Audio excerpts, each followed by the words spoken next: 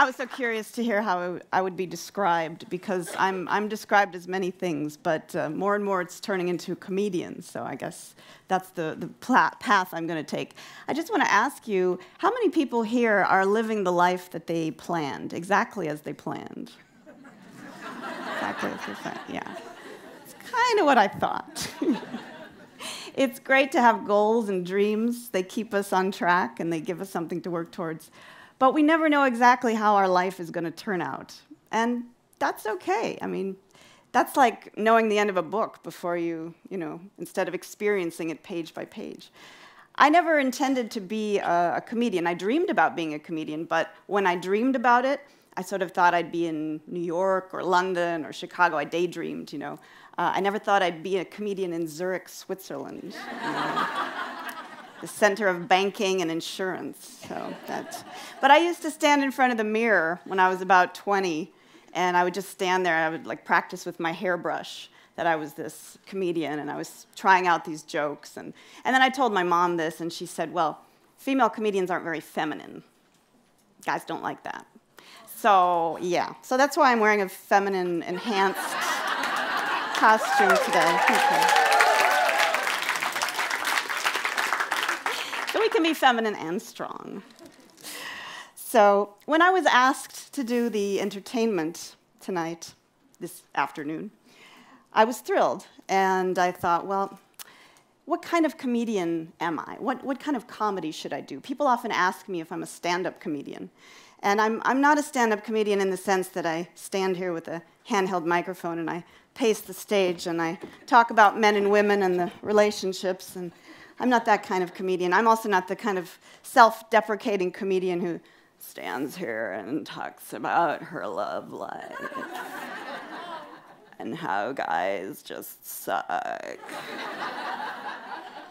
Do you guys have that problem? Really?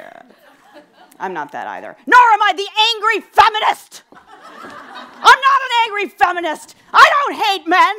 Get out! Get out! It's all your fault! And it's your fault, and your fault, and your fault! No, I'm not that. Not that kind of feminist either. No, I'm a character comedian. I call myself a character comedian. I have an acting background. And I have over 50 characters in my bag. I actually counted once. That's how sad I am. I sat down, I counted each character. Some of them are celebrity impersonations. Some are original characters that I've just made up. And there are tons more, hopefully, that are yet to be discovered. And I'm discovering them every day. I discover them by observing people or just by having a conversation, something that inspires me, or just trying them out right here. So that's what kind of comedy I do. So when I was asked to do this entertainment, I thought, what characters should I do? Who could I do that would be related somehow to a TED Talk? And I thought, well, I could do a politician. For example, I could do somebody like Bill Clinton. And I could say, I would like to respond to the recent TED Talk given by that woman, Miss Lewinsky. And I'd like to point out that she was wearing navy blue in that talk. I'd like to think that was a shout out to me. Man, those were good times. Check it out on YouTube. And I thought, or I could be an entertainer, like Julie Andrews, and say, the hills are alive with the sound of TED Talks. And I could spend the next 18 minutes as Julie Andrews, giving a TED Talk on how to have a live-in nanny without having it ruin your marriage. Especially when the father of the house is a handsome sea captain with a very large estate. Or I could be a scientist, like Dr. Ruth Westheimer, the sex therapist from Austria, talking about momentum.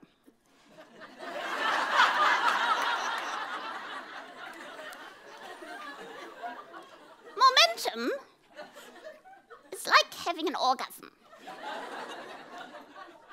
Because you build and build and build, and it gets faster and faster and faster until you reach the highest altitude possible. And then what? You sail for a while, you cruise around, you you turn, maybe. You're swimming around. You don't know. There's turbulence. You don't know what's happening. And then you have to land.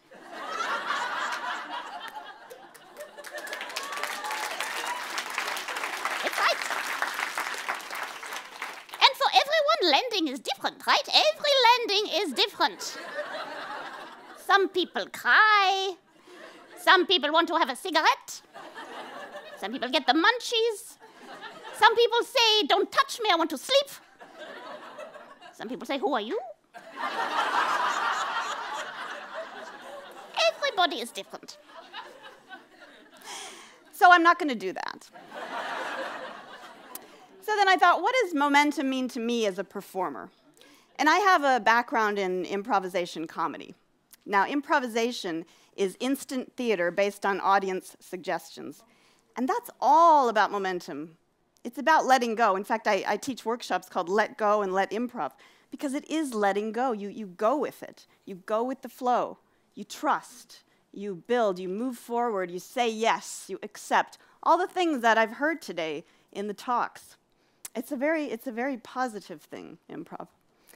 And if you think about it, you know, trust is so important. We've heard a lot of aviation references today. And anytime you step on a plane, yes, even the sexual ones, anytime you step on a plane, you have to trust. You have to trust the airline, you trust the mechanic, the pilot, the weather, aerodynamics, a higher power. You have to trust something or you'd never leave the house. So what do?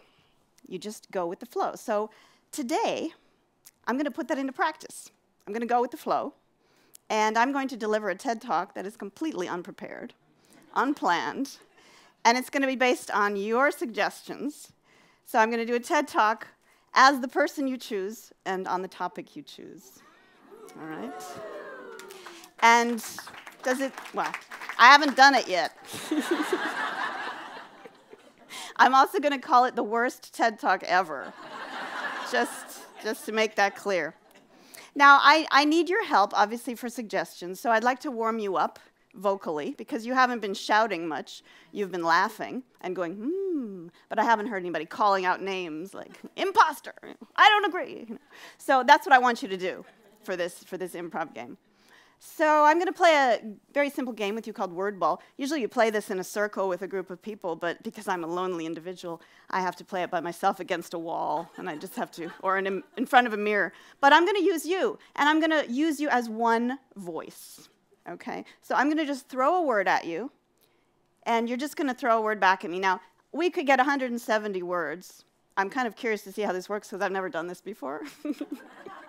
I'm just going to throw back whatever word I hear, whatever association I make, all right? So let's try a few words. And don't be nervous, because nobody will know that you've said a stupid thing, okay? Okay, so tree.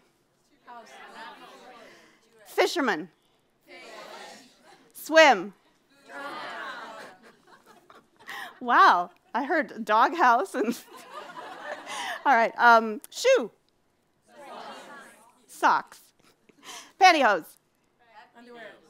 Okay, let's go faster, okay? Let's just blurt it out, Camera. Foot. Hen. Chicken. Rooster. Cat. Okay, you're getting better, It's getting warmed up. You feel warmed up? Okay. All right. So, what kind of person would you like to see me give this TED Talk as? Like, throw out some famous people, maybe Hillary Clinton? Morgan Freeman? Lily Tomlin? Oh my gosh, okay. Okay, I think the top two I heard, who? Pope Francis. Okay, it's impossible to choose one, so you're going to have to choose. So on the count of 3, I would like you to yell out who, of all the things you heard, who would you like to hear? 1, 2, 3.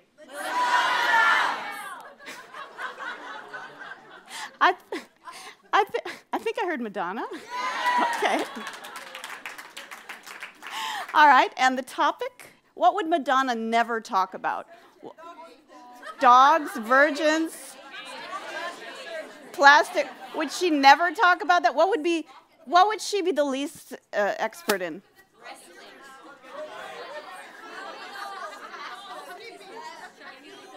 Wow, I warmed you up too well. I think I heard rocket science. All right. Now, Madonna talking about rocket science. Now, for this talk, I've been watching a lot of TED Talks and studying people, obviously, today, too. And hand gestures are very important in TED Talks. So I've been studying that. There are like 3 basic hand gestures that I've seen that I've decided to name. One of them is the this. I call this the church. It's like, here's the church, here's the steeple, open the door, and look at the people. This is the church. Then there's the politician. This was Bill Clinton, you saw earlier. This is Hillary Clinton, by the way. All right. And the third one is the clicker. That's the person who's very attached to their clicker, and they use it. All right. Okay, so now you think you're off easy, but I actually need some help in this talk because I need somebody to be my hands. You know the helping hands game that you play as a kid? You stand behind someone and you're the hands. So it would be great for me, since I have so much else to do, if you guys would be my hands. So who would like to come on stage and be my... I see a hand go up. Come up here, please.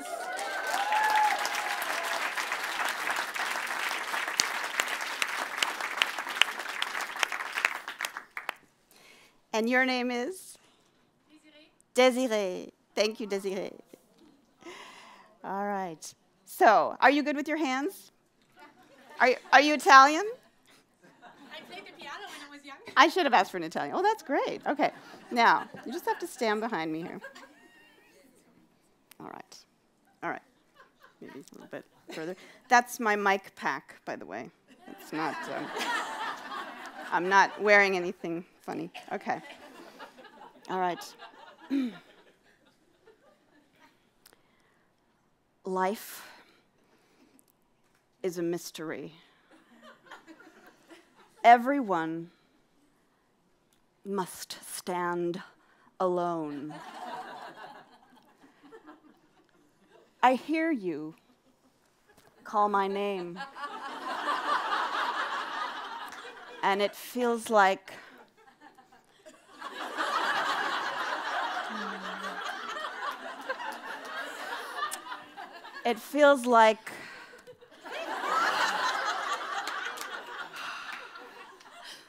next slide, please.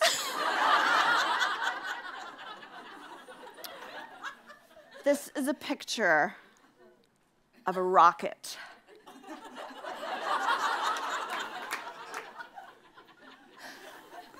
Rockets are a very masculine symbol. And as a strong woman, obviously, I don't have a penis.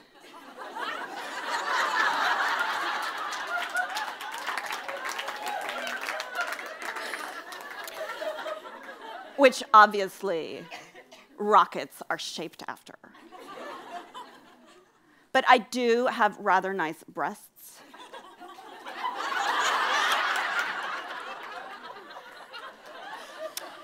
And I know many famous fashion designers like Jean-Paul Gaultier, who design special rocket bras for me. They're very long and pointed. And they have a lot of uplift.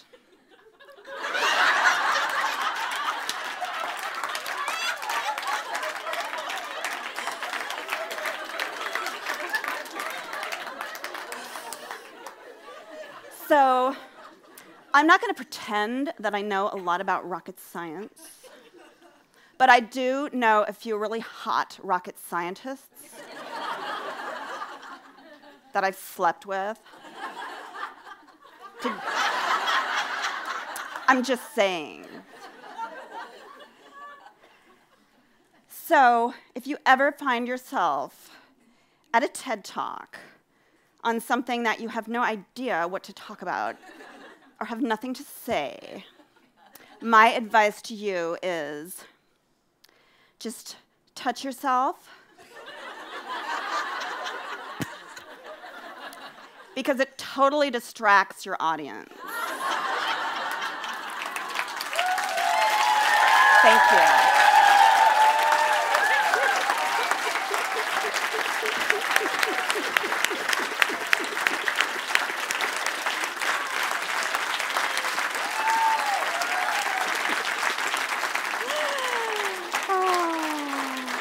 Thank you. Thank you. And that was totally unplanned.